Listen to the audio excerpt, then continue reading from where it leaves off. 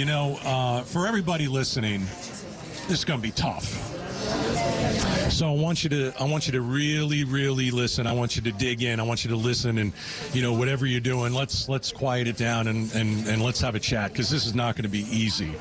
So just a few moments ago, I met Janeth, and I saw her walk in. I go, I know who this is. This is the mom of Daniel. And you know, we get here every year, guys, and not every child makes it out of the hospital. PCH gives your kid the best opportunity to live. And, you know, unfortunately, not every child gets to go home. And Janeth is the mom of one of those children.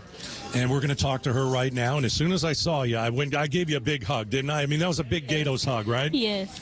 All right. So, Janeth, Daniel, 8 years old. I'm looking at a picture of him. I'm shaking. He's such a beautiful little boy. Thank you. I want you to tell me about him, because, you know, he's no longer with us. I know you miss him every day. It started with a bump under his knee. And every 8-year-old has a bump somewhere, right? Correct. But you thought, okay, let's go get it checked out. So what was it and what happened? So my husband was one of the first ones that he's like, he's a boy. He probably hit himself with something. He's going to be okay. And there was something that I'm like, that just doesn't seem right. So as soon as I took him into the pediatrician, he saw it. He sent us for x-rays right away. It didn't take like 30 minutes. By the time, you know, we're just getting home, and they called and they're like, you need to go to PCH. I'm going to have the oncology team ready for you. And as soon as they said oncology, I'm like, cancer. And that just came instantly to my brain. We rushed here, and it was December 11, 2020, about 10:30, when Dr. Redson walked in, and she pulled me out of the room, and that's when she told me that he had cancer and that we needed to get ready so he could start treatment. All right, we're being joined by Janeth, and she lost her little 8-year-old son, Daniel. The doctors and nurses did everything they could here at PCH. When they told you that he had cancer, I mean, you're a mom, you're out there, you listen to this. I mean, what do you do? What do you do with that? In that second, I was trying to be positive, and I could just turn around and look at him and see how happy he was and his smile, but he knew something was going on. And he, even though he found out he had cancer, he was always trying to be positive. He was always making jokes. He was always like playing music, and sometimes I'm like, hey, bring the music down. There's other kids that feel, you know, they're not feeling well. And he's like, but I'm feeling good. Yeah. And I asked the nurses, I'm like, is it okay? He's like, as long as he's feeling good, we don't mind. He can play his music, you know, he can sing, and it was those little things that were always making him feel special. Yeah. So you watched him go through chemo. He had some serious complications. He did. And you had to watch him go through this. Yes. What happened? First, we did a rotation plasty, which that's the surgery that never healed. Then we found out the cancer was growing at the same time, and they decided to amputate his leg to give him the best quality of life that he had.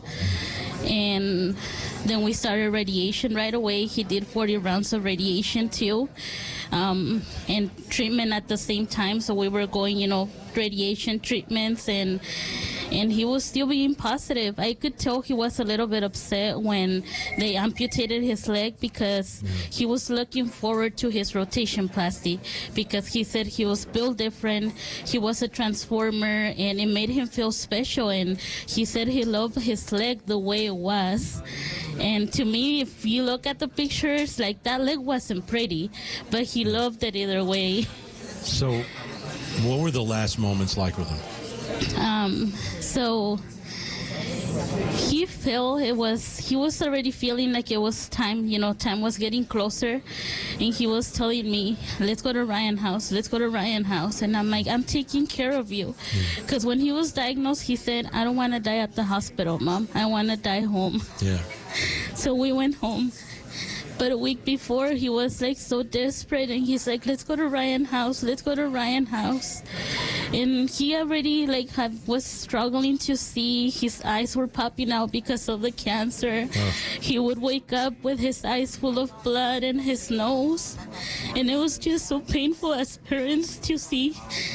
So that's when I told him, I'm like, okay, it's gonna hurt for me not to have you here, but I don't want to see you in pain anymore. You can go.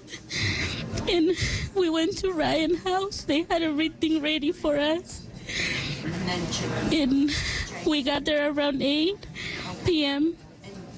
By 11, he was just throwing up blood all night.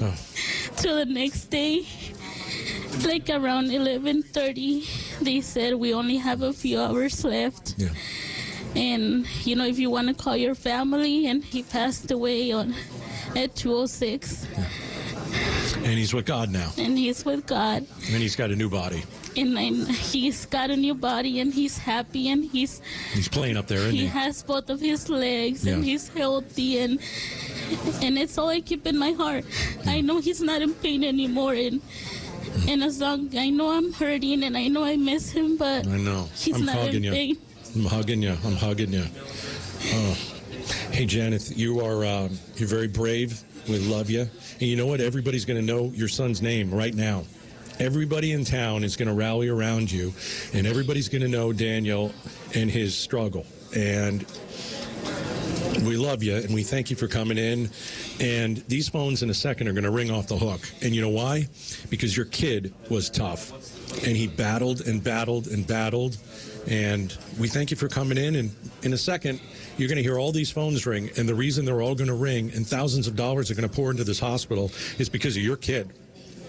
I want you to know that, okay? He wanted to be famous. He's famous. Special. Now he's famous. And if I can turn this pain into awareness for other parents, for other people, then it serves its purpose, Yeah. I wish we could avoid other kids from dying from cancer, but only raising awareness is going to make that happen, and that's the reason why I share the story. God bless you.